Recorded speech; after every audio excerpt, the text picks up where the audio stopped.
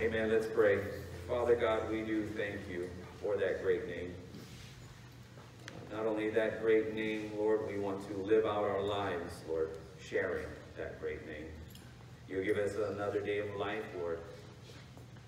Commission to share the gospel message, the good news. And I pray for the families that are here today, those who are going to be watching in the future or currently. I just thank you, Lord, that you continue to be in the center of their lives. May you mold us, shape us, and continue to guide our every step. And it's in that great name we all say, amen. Well, good morning, church family. Hey, as usual, we're still doing COVID. Let's do some holy waves to our brothers and sisters in Christ. In front of you, on the side of you, and behind you.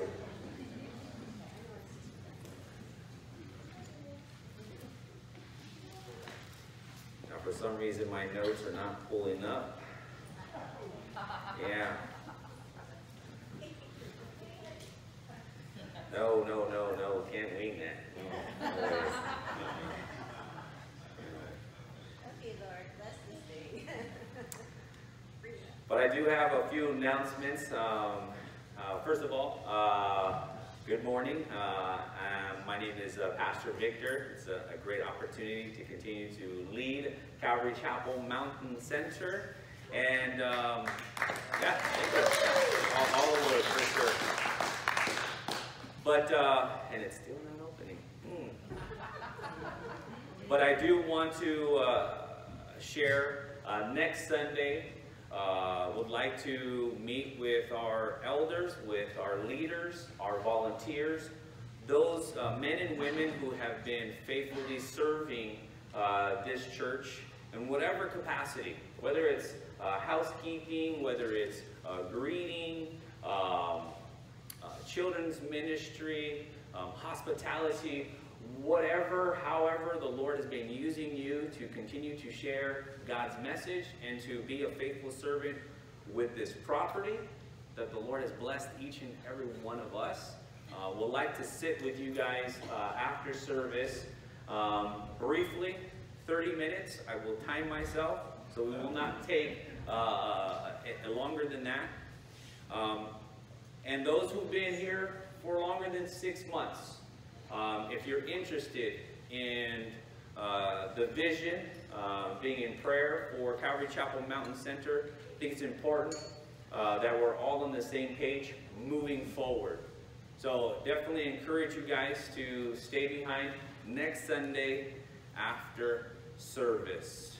And I will make service a little shorter. That way we can, enjoy our fellowship with one another.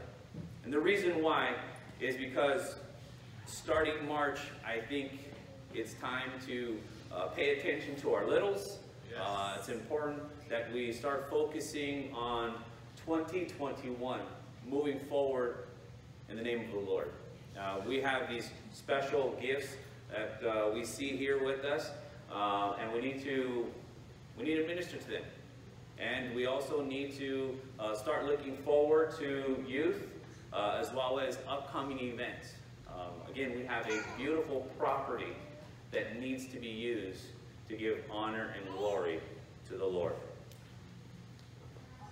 And you're still not turning on. Let me see another route here. Want to borrow my Bible? I got the Bible. Come on, Lord. So we're traveling through 1 John chapter 2. And we're going to continue where we left off from last week, which is 12 through 14. I'm going to condense that version, and then from 15 through 17, and then we'll tie that message up in closing. Okay?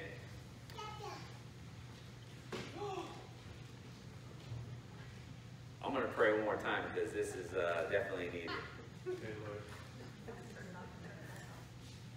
Father God, you know this morning is to give you honor and glory.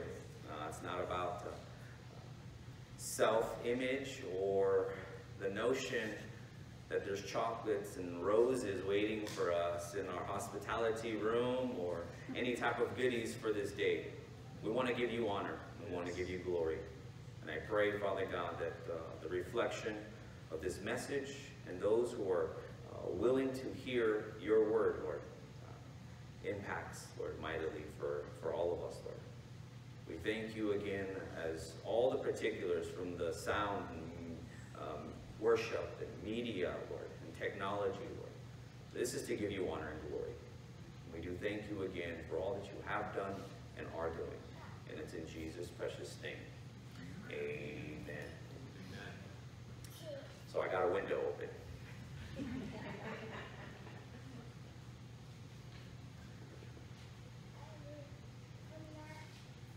I see a lot of things running, that's why. I'm sorry, guys. I want to share a little kind of cool little insight. So when my wife came up and started to hear me teach, she uses a Bible that has basically a large section of notes, and so she's writing along. But her Bible is pretty much filled up from our previous pastor. And so kind of tagging on to our teachings, there's nowhere to write. And so she went online and got a new Bible. And so we're actually going to be journaling commentary and journeying through this time together as me, the lead pastor of not only the church, but also my wife. And so she's writing her notes. So it's really kind of a cool thing. I don't know if you guys could put together, but it's just pretty awesome. And definitely a humbling experience. And seeing that has nothing to do with me, but everything to do with the Lord. So here's a little bit of background. So we have been traveling through chapter 1 of John's first epistle. And we have learned that from the beginning, God wants to establish fellowship with us. We have learned that through the vertical relationship, the koinonia, partnership, that it builds our relationships with our Heavenly Father, and that our joy may be full. Then as we jump right into chapter 2, we discovered that our Heavenly Father does not want us to sin. And then John goes on to explain that when the world is trying to influence us, we are to focus on the Lord. And then we have an advocate, Jesus Christ, who not only takes away our sins, but the sins for the whole world as well. You know, John repeats the importance of walking in the light and not in darkness. Then he goes on to say we can't love God, but then hate our brothers, or those who wronged us, who hurt us, who disagree with us. Why is that so important? Because it's a heart issue that prevents us from having the right attitude, to walk according to God's will. Now, church, I totally get the difficulties with this part. So don't think I'm up here expecting you to invite those who disagree with you over for s'mores and be singing Kumbaya, my Lord.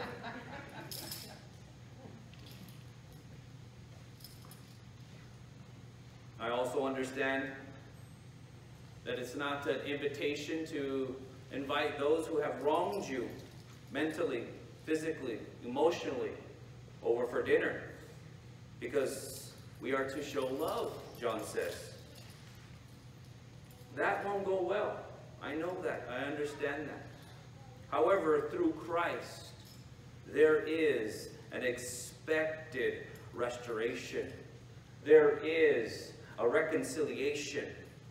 There is forgiveness. whether we have been given the apologies or not. We no longer are burdened with those things. No longer separate us from our relationship with the Father. No longer harboring hatred in our hearts because we are abiding in the Lord. Ask any seasoned brother and sister in Christ and say, is it possible to have that hardened heart? Or is it possible to carry those burdens in your walk? And they will tell you, it is difficult, but it's not possible to continue to hold on to those things as I walk faithfully with Christ. Because they do know why. It is not possible to serve Christ and think like the world. Brother John will share more with us about that in verses 15 through 17. But let's get into God's Word, starting in verses 12 through 14. 1 John chapter 2, verses 12 through 14. And it reads, I write to you, little children, because your sins are forgiven. For his name's sake, I write to you, fathers, because you have known him who is from the beginning. I write to you, young men, because you have overcome the wicked one. I write to you, little children, because you have known the Father. I have written to you, young men, because you are strong, and the word of God abides in you, and you have overcome the wicked one.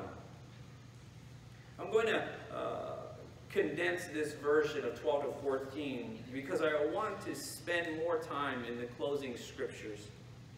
And so John writes to little children, fathers, and young men. Now, this portion of John's letter has a tone that the readers are Christians. Verse 12 says, their sins are forgiven for his name's sake. So there is a connection, there is a relationship, an understanding.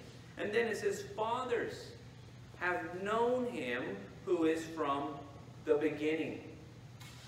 And the young men have overcome the wicked one. So the image I get from these short verses is our elder, Senior John, Grandpa John of the faith, who is gathering the family of Christians, bringing everybody in.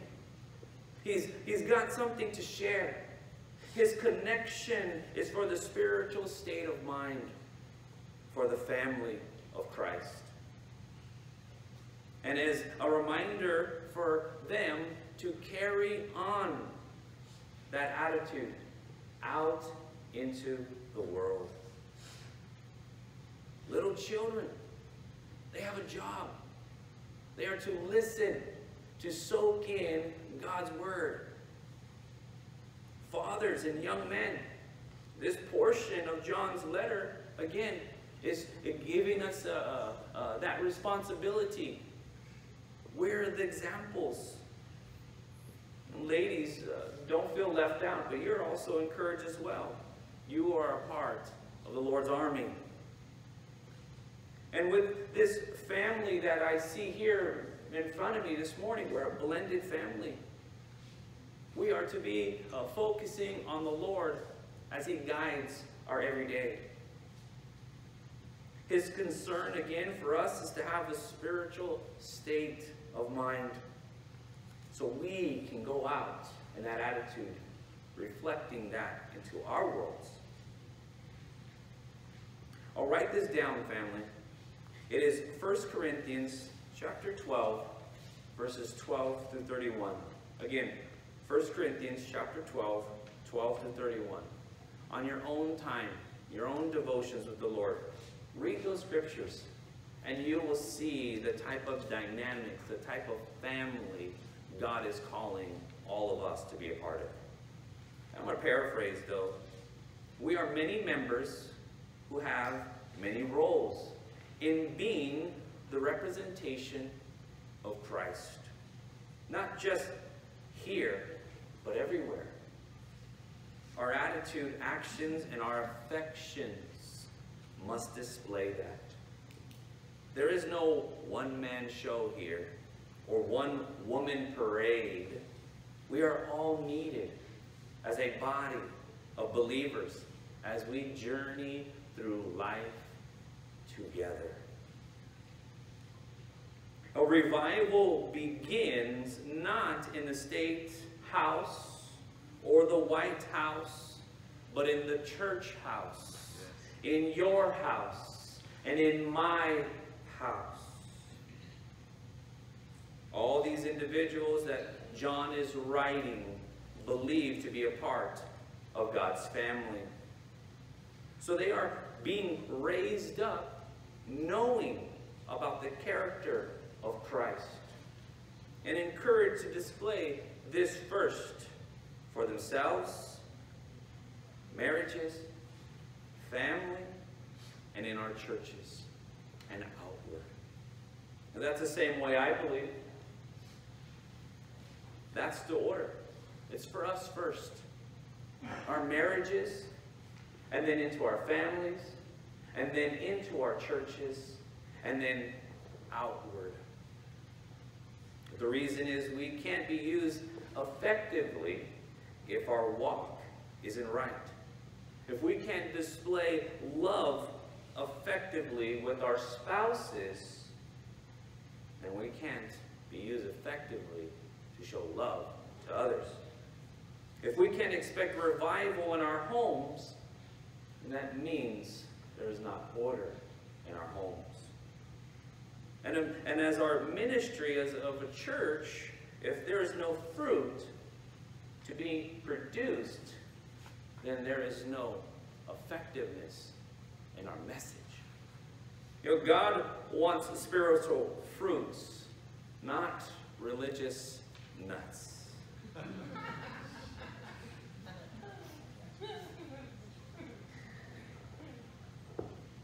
Now that's where my notes stop. I definitely don't want to end on that note right there.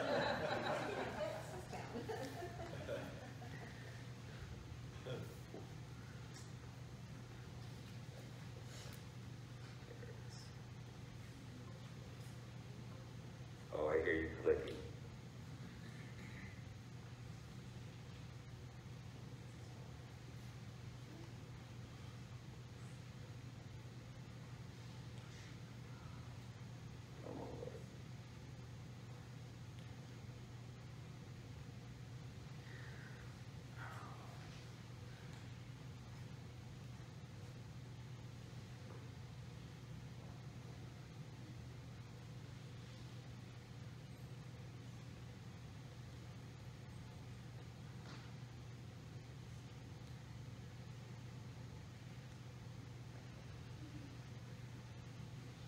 Did I tell you guys the story of why I went electronic?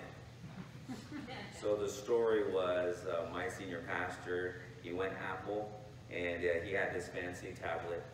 And then our intern pastor got a tablet. And I was the oddball pastor who had paper, and I would just go through my papers and confidently, not, worrying about this kind of stuff. And they went on every service without any issues. A single issue. Years went by. Months went by. And so let me just go ahead and invest. And lo and behold, I wish I had my papers. Followed my notes.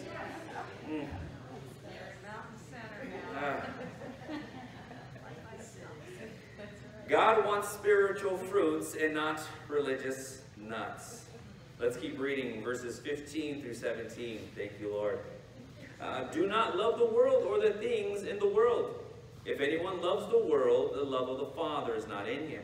For all that is in the world, the lust of the flesh, the lust of the eyes, and the pride of life, is not of the Father, but is of the world. And the world is passing away, and the lust of it, but he who does the will of God abides forever. Do not love the world. You know, John has told us that if we walk in sin's darkness and claim to be in fellowship with God, we are lying. Remember that? Yet John points out a specific area of sin that especially threatens our fellowship with God: to love worldliness. One of the first examples of this idea of the world or world system is found in Genesis 11. It speaks of human society's rebellion against God at the Tower of Babel. Well, the Tower of Babel, there was an anti-God leader of humanity whose name was Nimrod. There was an organized rebellion against God, and it was direct distrust of God's word and promises. And so the construction was to build this tower to protect against a future flood from heaven.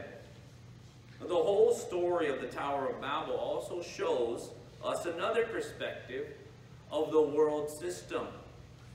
The world's progress, technology, government, and organization can make man better off, but not better. Because we have a natural tendency of looking for the easy, better, faster way in things. With constant productions of new things, it is so easy to fall in love with the world and its system. So the story of the Tower again of Babel shows us that world system. As impressive and promising as it is, in a way it appeared, but it will never outlast the Lord. The Lord defeated the rebellion at the Tower of Babel easily. Warren Wiersbe says, worldliness is not so much a matter of activity as of attitude. He goes on to express that worldliness, or the love of it, is a matter of the heart. This we see that John is sharing with us to pay attention to. We are not to love either the world's perspective or its ways of doing things. There is a secular, anti-God way of doing things that compromises our Christian walk. Again, this letter that is written by Brother John, again, he knew that the readers were believers and wanted to remind them of their roles. So, if we want to know more as the defined areas in our lives that are worldly, that gray and white area some people kind of struggle with, is this, me compromising, or is this me being part of the world? Really be in prayer. Everybody deals with each differently.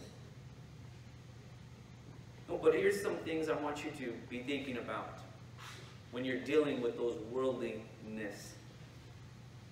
Line them up with this. If God was sitting, walking, listening, watching those things with you, while being there in His presence, would you be convicted? Would He say, bro, come on, don't do that. Daughter, I died for that very thing. Whatever worldliness we might be involved in or a part of, if it brings conviction, then there is a possibility it is wrong. If you're still not sure, again, believe me, we are going to go through it in God's Word, and He will line it up according to where we are in life. Now, how does the world display love? What a perfect example today, right? Today is that example that the world is basically displaying love. This love is an expression of time, attention, and expenses, or materialism. Now, I'm not trying to get us guys out of buying roses and chocolates. Well, look, honey, the pastor said it's materialism. We can't do that stuff. So, I love you, and that should, be it. But not saying that for us guys or gals, for us to be receiving them as well. Okay? But I do want to bring, again, what John is sharing. We need to have an understanding. If you love the world, there are rewards like prestige, status, honor, and many comforts. The world knows how to temporarily reward its lovers. And the world has its ruler, again, Satan, who is also seeking whom he may devour. At the same time, even at their best, the rewards last only as long as we live. We need to pay attention here, church, because these things, there's other things that are basically sneaking in. When we are receiving that status or that honor or the comforts of the world, we do lose that perspective in the connection of prestige, status, honor, and our comfort of heaven. When we are only focused, again, on those things of the world and not on the things above. By loving the world and the things in the world, embraces the temporal, which separates us from the eternal. That temporal distances us from the divine. Like always, the Spirit does use scriptures, use worship, use prayer, introductions. So I want to remind us, when I'm going to go down a memory lane here for many of us. Ephesians chapter 2, verses 1 through 5. And it reads, "As for you, you were dead in your transgressions and sins, in which you used to live when you followed the ways of this world, and of the ruler of the kingdom of the air, which is Satan. The Spirit who is now at work in those who are disobedient. All of us also lived among them at one time, gratifying the cravings of our flesh and following its desires and thoughts. Like the rest, we were by nature deserving of wrath. But because of his great love for us, God, who is rich in mercy, made us alive with Christ. Even when we were dead in transgressions, it is by grace you and I have been saved." Amen? If anyone loves the world, the love of the Father is not in him. Simply those who love the world are incompatible to love the Father. They might spend the money that says, "In God we trust," but have written in their hearts, "Me first." Remember when we talked about serving two masters? It's impossible. Matthew chapter 6, verse 24. "No one can serve two masters, for you will hate one and love the other. You will be devoted to one and despise the other. You cannot serve both God and money, materials, and so forth." Through the centuries, Christians have dealt with the magnetic pull of the world in different ways. At one time, it was thought that if you were really committed Christians and really wanted to love God instead of the world, you would leave human society and live as a monk or as a nun out in a desolate monastery. You might have heard this story but I'm going to bring it up again. The story of the one man who joined the monastery for the same reason. I need to separate from the world. I need to connect to the Lord, and this is how I'm going to do it. So he arrives to the monastery, and he is embraced, and he's all jazzed, like, this is where I need to be. I don't want the world anymore. I want to be closer to God. The monastery leader says, okay, there's one rule, and there's an attachment to that rule. You cannot speak. No problem. Spend time with the Lord in silence. Sure. At the end of the year, you can speak. When you speak, be 2 words. Awesome. Sign me up. A year goes by. And that man goes to the monastery leader, and he's given that opportunity to share his first 2 words, which are hard bed. That year goes on, and he continues to spend time in the Lord, and that year turns into 2, and he's given the opportunity to share his 2 words. And he says, bad food. Another year goes by, 3. And he's trying to spend time with the Lord. And he's given the opportunity to speak at the end of year number 3, which is his last 2 words. And he says, I quit. The monastery leader responds, about time. All you've done since you've got here is just complain, complain, complain. The love of the world and the things of the world are no different. We will never be satisfied. Let me read verse 16 again. It says, for all that is in the world, the lust of the flesh and the lust of the eyes and the pride of life is not of the Father, but is of the world. You guys might remember Genesis 36 gave us the basic same inscriptions here that we read.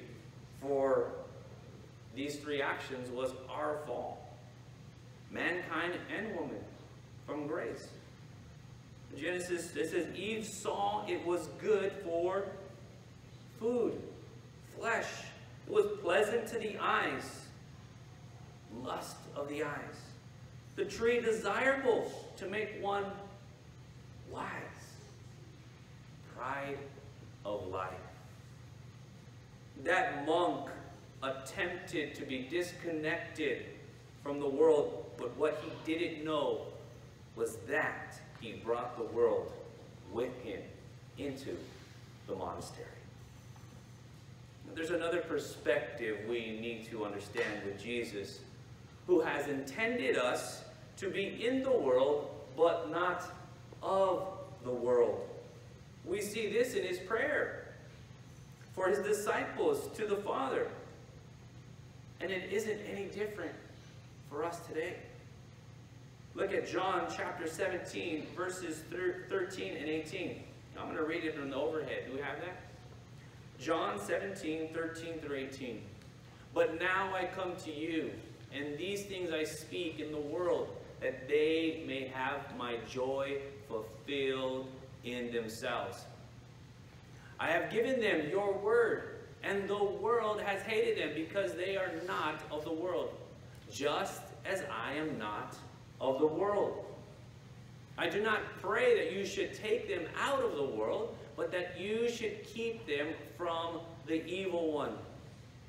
They are not of the world, just as I am not of the world. Sanctify them by your truth. Your word is truth. This is Jesus interceding to our Heavenly Father for the disciples then and the disciples that are in front of me now. No different. God knows we have eyes and that the appearance means a lot to us. He made a beautiful world to please us. But God wants us to look beyond the outward appearances of the flesh and to the inward workings of the heart. It's also not in God's nature to influence us through the lust of the eyes. We all know that. God knows we have emotional, psychological needs, to be wanted, to be loved, and to be given security.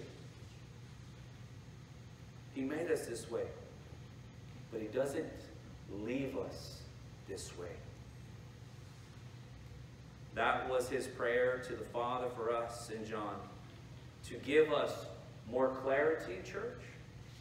Jesus spent 30 years preparing for His 3 years of ministry. Not just to fulfill prophecy, but to fulfill all of our needs. Jesus loves you. I always share that illustration with the kids. Do you know how much Jesus loves you? How much? How much? This much. Is what I'm living for worth Christ dying for? In preparing for this message, it did occur to me that this here mountaintop living for many is to be separate from the lights, the glam, the hustle and bustle. But up here, we can get caught up in the pride of life. I'm a local. I don't want anything to do with them tourists, them flatlanders. I don't want any dealing again with them or telling them how to drive in the snow with no chains in a Honda. Or I'm up here to isolate from folks. Some are focused on the preservation and the beauty of creation and not of the Creator. When we are able to reflect on life or the world, let us measure our thoughts to see if they follow more the world or of our Heavenly Father. What is your standard for success? Is it worldly or godly? Think of your standard for what makes a person, man or woman, attractive or appealing. Is it worldly standard or a godly standard? Think of your standard of love. Is it worldly love or is it a godly love? This is how great our need is. Romans chapter 12, verse 2. We all heard these scriptures.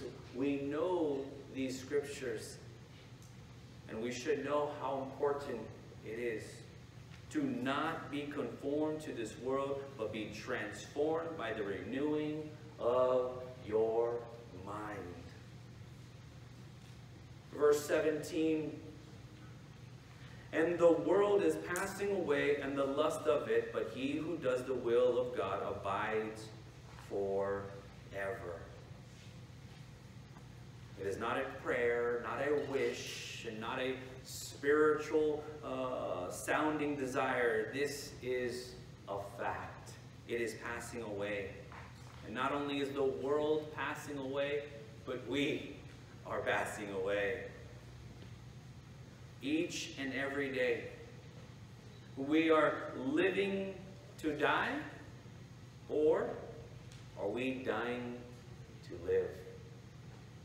We should remember that the ancient pharaohs were buried in their pyramids with all sorts of riches, which were thought to be some sort of use for them in the next world. Just to discover that the only ones that benefited were the grave robbers. The pharaohs could take none of their worldly stuff with them to the world beyond. And so is the same image for us. No one is driving to heaven with a U-Haul. We're not entering those pearly gates with our earthly possessions. I thought that scene, again, every time I hear that, is pretty comedic. I can just imagine the individuals walking into heaven's gate with their gold in hand. And I can hear Peter's quick response, wow, look at this guy or gal. Their thought or their description of value is basically what our streets are made of. Oh man, these people. But all right, Lord, if you want them to come in, you let me in, by the way. But there is, again, that notion of building and storing up our treasures. We know where we should store our treasures. And we know how to store those treasures. Our attitude, our actions, and our affections here on earth. And again, it should be very familiar for us because we understand the definition of being a Christ follower. He who does the will of God abides forever. This stands out more promising compared to the passing world. We as believers know or are learning that this world isn't forever. And how cool, again, lining it up to the things that we do know that are forever. Those three things. Awesome for us to hear that. Awesome for us to be reminded by those things. We need to be doing the will of God. Matthew 24:35. Heaven and earth will pass away, but my words will never pass away. If we give time to God, pay attention to His Spirit, and receive sacrificially His love for us, we are on the path to receive eternal rewards. Not just for us, for those whosoever believes. That's why it's so important for us to share this good news. We have family members and friends who do not know the Lord. And as this world and ourselves are passing away, let us be responsible in sharing that message. If I can have our worship team, please come back up. Church, today is the day of love. But let us be the vital church who celebrates the love of Christ every day. Let's display our Christ love in our lives sacrificially, not selfishly. Let Christ's love reflect from us while we live in the world and not of it. Let us leave here showing and telling others that Christ so loved the world. Can you stand with me, please? I want to pray for my brothers and sisters who are here, that they know the Lord and the love that He's given all of us. I pray for the individuals, I pray for the couples, I pray for the families, that you continue to guide them, Lord, direct them in that love. And may they reflect that inward relationship outward towards the world. Those who might be needing prayer for whatever reason, we are definitely going to have those here to be intercessors for you. But church, think about this image. A round world cannot fit into a three-cornered heart. We have a great message for a dying world. What are you doing with that message? Let's worship.